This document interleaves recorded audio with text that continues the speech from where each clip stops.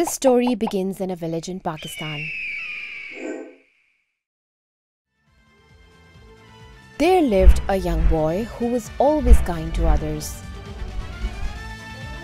He loved to read. One day, he accidentally stepped near a mountain that had mysterious radiation energy. This caused him to collapse. It changed his DNA. When he woke up, he realized he had superpowers. He has now dedicated his life to help the people of the country. The people call him PakistanMan.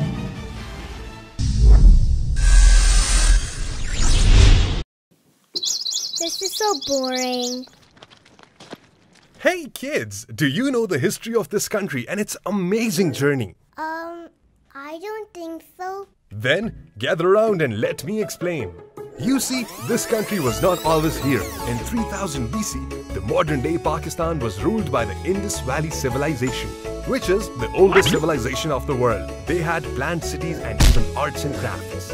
Later, in 327 BC, Alexander the Great invaded and conquered most of its land. After he left, Greeks made settlements in this region.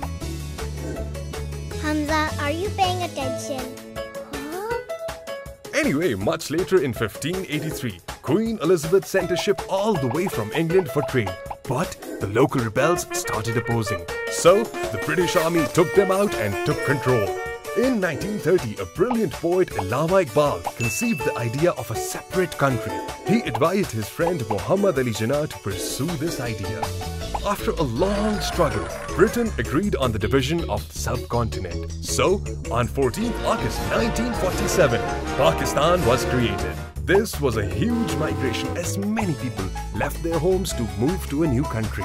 Now, Pakistan is one of the fastest growing economies. 50% of the world's football and soccer balls are made here. Now, that's pretty cool, right? Two people from Pakistan have won the Nobel Peace Prize. Pakistan has beautiful locations and an abundance of natural resources. If people use the potential here and work hard, this could be one of the greatest countries of the world.